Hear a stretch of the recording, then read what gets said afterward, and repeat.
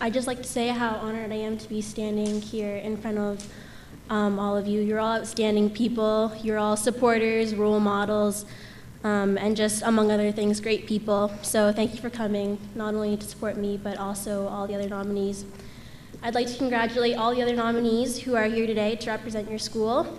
I've had the opportunity to play with some of you or against some of you, and it's absolutely no surprise to see you here today. You're all very deserving and hardworking students. I'm very grateful for this opportunity to be standing here, and it's a privilege to be in the same pool as all of you. I'd also like to thank the staff and the coaches of UCC. If it weren't for them, I wouldn't be standing here right now. Your positivity and understanding is what motivates me to work so hard every day in class and on the court. I'd personally like to thank Mr. Fneff.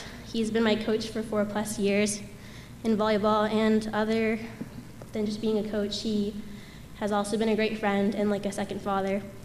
I owe this award to my mom. She's who I look up to. She's the most hardworking woman I know, and she's an amazing role model. Lastly, I'd like to thank the Dr. Jack Parry Committee for giving me this opportunity.